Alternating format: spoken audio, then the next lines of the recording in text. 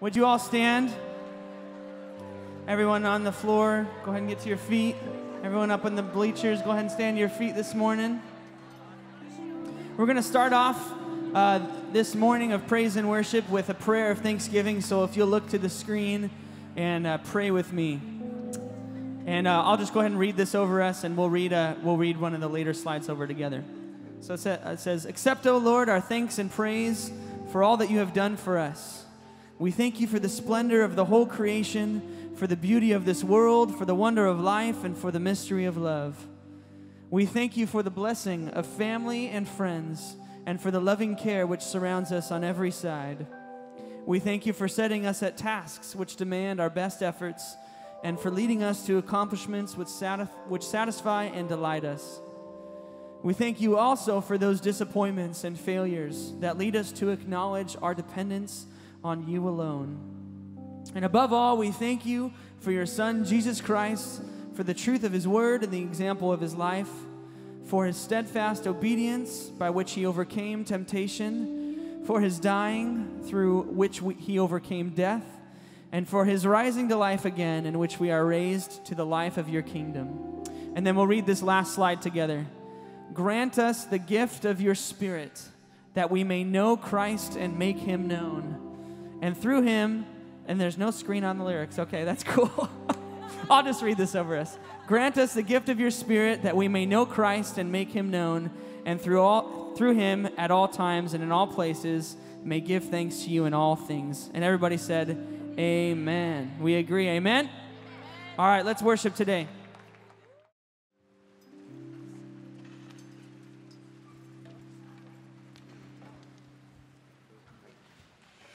Good morning, everybody. It's great to see you. Happy Friday. I know you're getting excited for your break that's coming up here real soon. And it's great to see you all here in chapel this morning.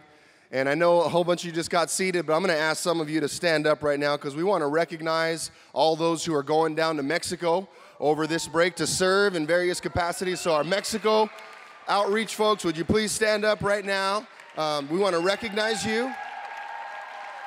A bunch of them are sitting right here in this section. There might be a few of you in different sections, and I know there's still others who aren't here this morning. Please stay standing just for a few moments because we want to do something this morning. We want to, as a community, commission you all. We want to pray for you. We want to pray for the work that God has already prepared beforehand, the things that he's already begun to line up for you and for those who you will serve. We're believing that God's going to do amazing things this year. It's not going to be another Thanksgiving trip. It's going to be a unique time of God's provision, God's blessing, God's revelation over your lives, and also the ways in which you could see how your willing hands can make a difference in the lives of others. So we're going to say a prayer over each of you right now. So APU, if you would, please join me in stretching and extending your hands in the direction of a bunch of our folks who are going down to Mexico, even representing some of their friends who aren't here this morning, but who will be going as we bless them and commission them. Heavenly Father, we thank you this morning. We are thankful, just as our worship team led us into thinking and contemplating all the things that you've done for us. And I thank you that this group of individuals have a heart of gratitude that is such that's caused them to want to go and give back, caused them to want to be a blessing to others. So, Lord, we pray for protection over their travels. We pray, Father, that you would guide over every vehicle, that you would allow the process of going across the border and getting back to be smooth, that no obstacle would become something that gets in the way of the work you want to do. So, Lord, would you just provide safety and protection, safe travels. I also pray, Lord, for rich conversation and times of connection, even on the drive down and in different places where they'll be staying together. Would there be encouragement? Would there be moments of clarity, reflection, where they could experience your presence in beautiful ways? And Lord, we pray that their sacrifice and service would make a tremendous impact in Mexico. We pray for every community, every little boy, every little girl, every woman, every man, every governing agency, every school, every church, every prison, every community, every park. Father, we pray that you would just have your way, that our students would go knowing that you are there. Before they get there, you'll be there after they leave, but that their presence would be a tremendous witness of your love. So we thank you for them, and we ask your blessing. We commission them in the name of Jesus. Everybody says, amen. You may be seated. Thank you very much. Go have a good time. And we can't wait to hear stories of what God does. So this morning, I would like to ask you to help welcome our Executive Vice President, Dr. Dave Bixby. Thank you, man. Love you.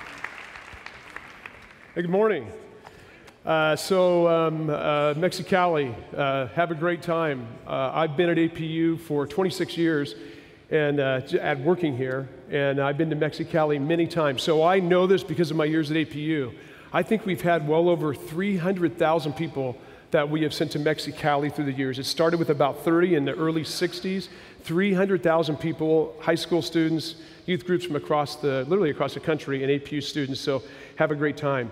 So like I said, I've been at APU working here 26 years. I love this place. I bleed Cougar blood. I do.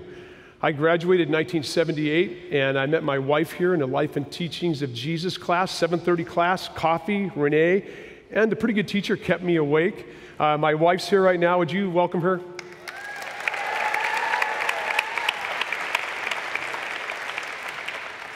So there's a lot I love about APU. You know, I love the fact that 4 of my kids went here. 3 have graduated. Sam is a sophomore here and loving his journey. I love APU. What I really love about APU is the community that I experience here. So there's a lot of things I'm involved in, work-related, but I'll tell you the thing that I love more than anything else is being involved in community with 7 guys that meet in my office on Monday mornings. We do life together, and I'll talk about them a little bit later, but we do life together in transparency.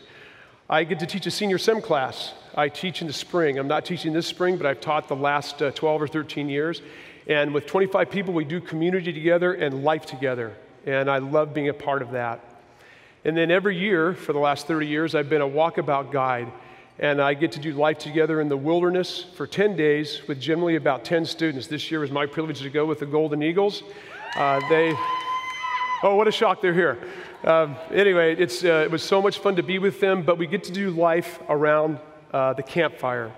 So today, obviously, what I want to talk to you about is community. And I've chosen a story in Luke, and I think it will be meaningful to you as you see how a community of people came alongside a woman who is in great loss. So let me ask God to bless this time, and we'll move through this.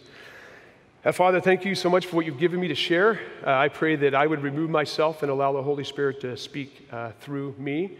Thank you so much for this group of young people. I pray you bless them and keep them over this next week they have off. Please give them safe travels wherever they go and back home again. So we ask you to bless us in Jesus' name. Amen. So a quick review of Luke. My story, what I'm going to share with you is in Luke chapter 7. But if we do a quick review of Luke, Luke was a physician. He was really interested in detail. And so this gospel account of Jesus' life, I believe, tells us a lot of great stories. So we start with Luke 1 and 2, and that was the story of the forecoming of Jesus, of John the Baptist. Luke 1 and 2, then Luke 2 is this amazing story of the Nativity, which we're going to celebrate soon. And we all know that one from Christmas. Luke 3 and 4 were Jesus' temptation in the desert. Jesus is baptized. In Luke 4, he begins his ministry. Luke 5 and 6, it's the story of Jesus impacting the lives of men and women that he meets.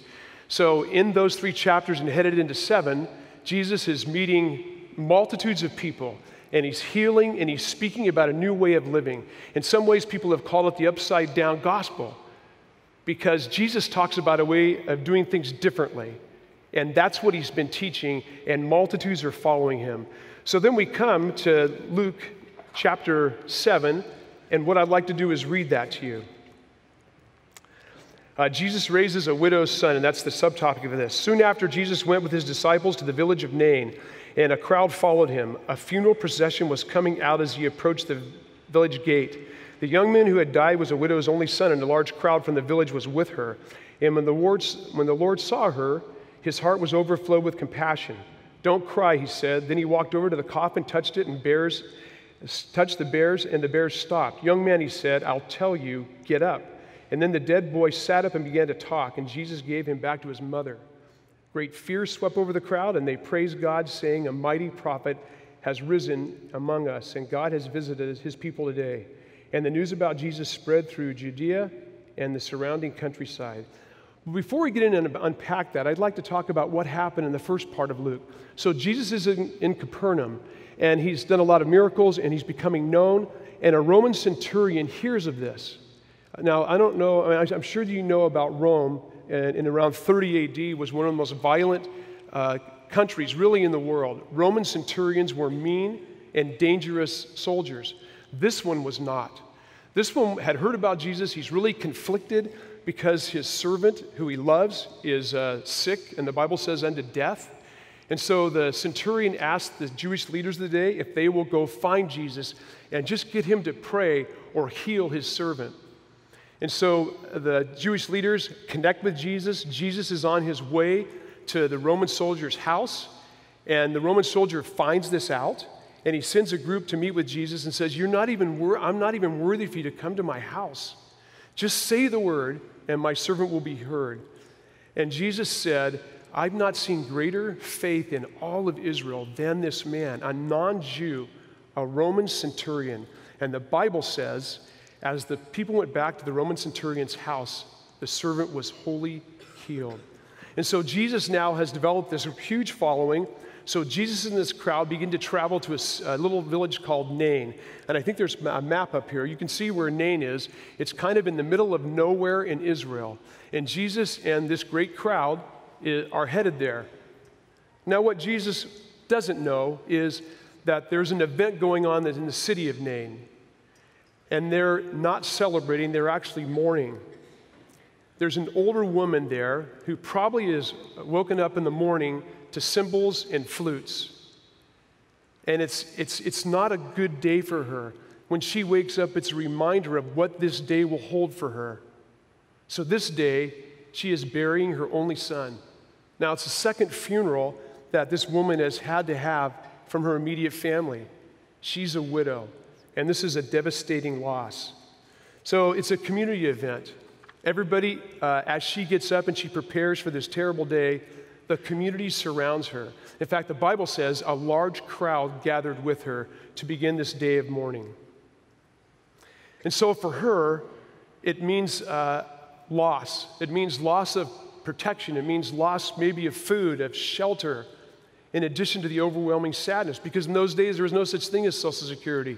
The community would come around those who had great loss, and they would take care of them. Nain was not a wealthy community. So this woman with the loss of her son is probably on her own. And so this large crowd following this woman in this funeral procession, they're heading out of the city, just about the time Jesus and his large crowd is heading into the city. And these two groups, the widow and Jesus and the multitudes, cross paths. And in a minute, Jesus catches the magnitude of what's going on. He knows that she's lost her only son, and he knows what that means for her. And the Bible says he saw her. So you look at this, and there's no request for Jesus to act.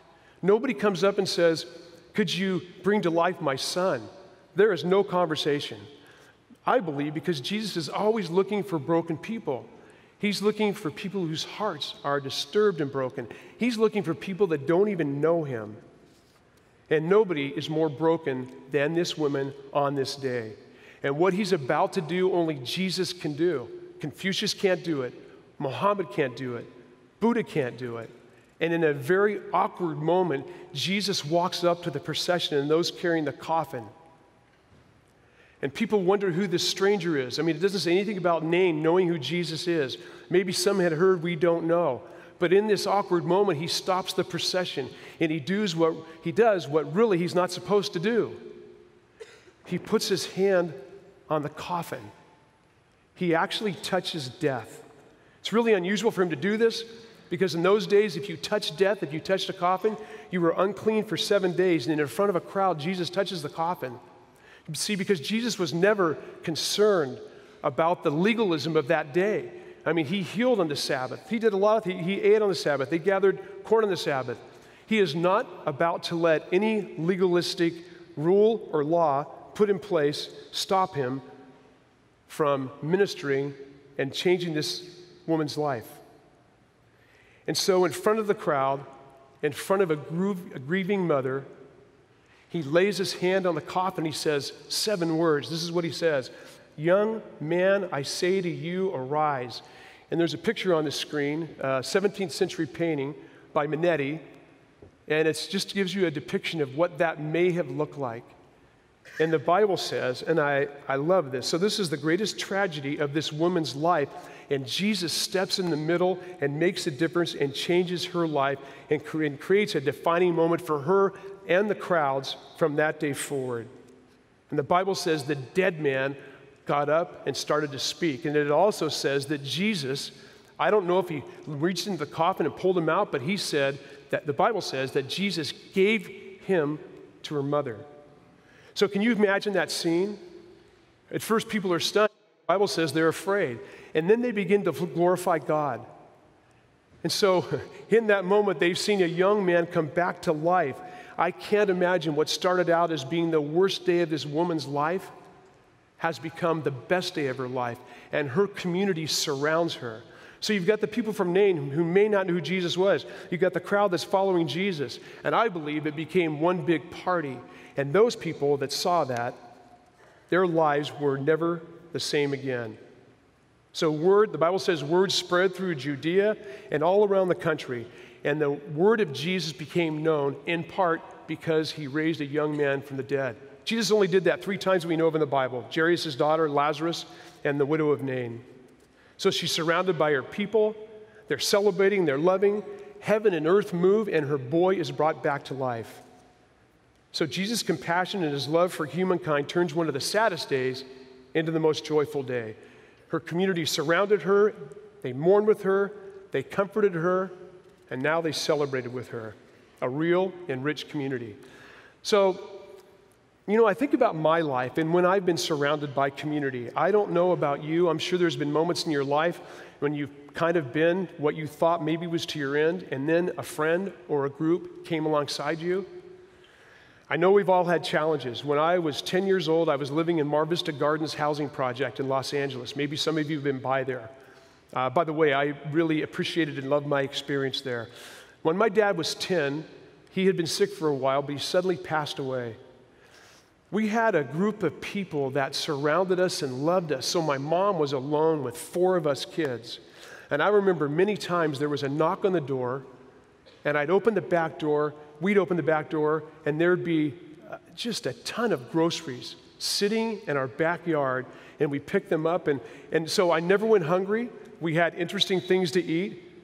But in those moments, even as a 10-year-old, I experienced community and joy. I remember Christmas. We had one of those aluminum trees.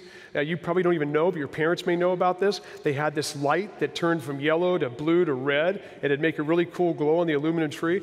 Well, during this Christmas season, there was nothing under the tree. There was that knock at the door. We opened the door, and for kids that were 10 and 12 and 8 and 14, that meant the world. There was Christmas presents everywhere. So I have been a part of a community where I felt loved and embraced. So I talked about my D group. We get together every Monday morning and we do life together. It's transparent, it's authentic, sometimes it's raw. But it's life, and it's meaningful, and it's community. So I have had an amazing 30 years being on Walkabout. This last year was no exception. So for the Golden Eagles, we would hike all day, and we'd do community on the trail, and then we'd sit around the campfire at night, and each person got to tell their story. They got to tell their story of brokenness in their life, of the joys, of the sorrows, and we come alongside, surround them, lay hands on them, and pray for them. That is the kind of community I want to be about. That's the kind of community that I would like you to be about. So I have one more story to tell you, and it was I was about your age. So I told you I was a grad of APU. I think this was in 1977. I graduated in 1978. And some of my friends, and I think they're listening, so I'm going to give them a shout out. Doug and Mare and Tammy and Sharon and Greg and Gary. We were pals. We were buddies. We hung out together. And Mare and Tammy and Sharon went to Doug. We were living in the living area doesn't exist anymore, but it's where Trinity is. Where Trinity Lawn is and the actual building, there was a place there called Village. And it was duplexes. And Mare and Sharon and Tammy came to Doug and said, we need more. We want to experience a deeper community. Would you start some type of gathering? And he said, I just talked to him this week to get my story straight. He said, I'm not doing it unless Bixby does it with me. And so Doug and I and the women I just mentioned formed this group, and we met on Monday nights. And it started with about 5 people in the room. And we had a little bit of worship, and then Doug or I or somebody would bring a devotion. And the next week we met, there was about 10. And the next week we met, there was about 20 and 30 and 40. And although we're older and our memories aren't as good as they used to be, I think there was somewhere between 100 and 150 people that would cram into this really small space and do life together. And I remember one night in particular when we had grown to this pretty large group, a really tall, skinny guy walks in. And he's really not clothed very well. He's kind of dirty. And he looks like, as my recollection, that he's probably not had a shower or bath. His name was Paul. And somebody had met him earlier in the day and had invited him to come to what we called Monday nights. Paul was not a believer. In fact, he had hopped a freight train and from New York to ended up in Azusa. He'd never heard of APU. He'd never heard of this university. I don't think he'd ever heard of Azusa. But somehow he ended up, and God's divine intervention in his life ended up at APU. And somebody had met him and invited him to come to Monday nights. And so he came, and I want to tell you that the 100 or so, the students that were your age, gathered around him and loved on him week after week. My recollection is they didn't have a place to live. And so some of the members of the group found him a place and helped him with clothing and food and just loved on him. And somewhere in that journey, Paul became a follower of Jesus. In fact, it's funny to call him Paul because he was from New York, and every other word he would say was, the word is super, but he would say supa. So his name changed from Paul into Supa. And so he became a part of our community, not a student at APU. I remember sometime around November of '77, we all thought it'd be a really good idea to go to Ventura. And so somehow Ventura, cool. So we somehow connected with a beach house. Anybody that would let 60 college students go to their beach house for the weekend is out of their mind, but that's what we did. And to be transparent, yes, it was men and women, and I don't think the administrators knew about that. Now, if you try to do that, we'll find out. But we all gathered in Ventura, and it was one of those remarkable times of prayer and Bible study, and we had a lot of fun. And I remember in the middle of this weekend, on a Saturday morning, Supa started talking about what it meant to be baptized. And so Doug and I talked about it, and a few other people were baptized as well. We went out in the Pacific Ocean, and you might see a picture of the screen. You may not recognize the guy on the left because there's a lot of hair, but that actually is me and Doug. And I hadn't seen that picture in years and years. So that is us baptizing Supa in the Pacific Ocean, November of 1977. So let me tell you about Paul. So Paul decided APU was a cool place, and so he enrolled to go to school. He got his degree in Bible. He thought that was really a good thing to do, and he decided he was going to go into ministry. Then he got his degree, and he got his master's degree in theology. And then he fell in love with the church. And I think part of it was because the community that surrounded him loved him. And he got his degree in theology, and then he became a youth pastor and eventually became a senior pastor. So I tell you that story because that was all about community surrounding him. So I want to just pick out a few verses in Acts, and then I'm going to have Mackenzie close our time in prayer. My hope for you, my prayer for you is that you find a community to live in, because that's how Jesus wants us to live. He doesn't want us to do this alone. Life is too hard. So let me pull out just a couple verses. So Acts, which is our theme verse, Acts chapter 2, 44. All the believers met together in one place. They shared everything. What they had, they sold, and they gave their possessions to those who had need. They worshiped together at the temple. They shared meals with great joy. And each day the Lord added to their fellowship. Why? Because they lived in community. You know, when Jesus first started his ministry, there were 12, and then several hundred by the time you get to Acts. And then the church grew and multiplied at the end of the second chapter of Acts. And then the church grew in the next 3 centuries, 300 AD, there were 6 million Christians. Why? Because people lived in community. Well, see, God God asks us to be involved in community and fellowship with each other. He loves us. He knows our name. He knows how important community is. And I don't think anybody is a better example of how community is surrounded than Mackenzie Hahn. And, those of you who know her, she's been on a health journey and she's recovered and she's doing amazing. But community surrounded her like nobody I've ever seen. So I've asked Mackenzie to close our time in chapel in song. I'm so blessed that she's here. Will you give it up for Mackenzie?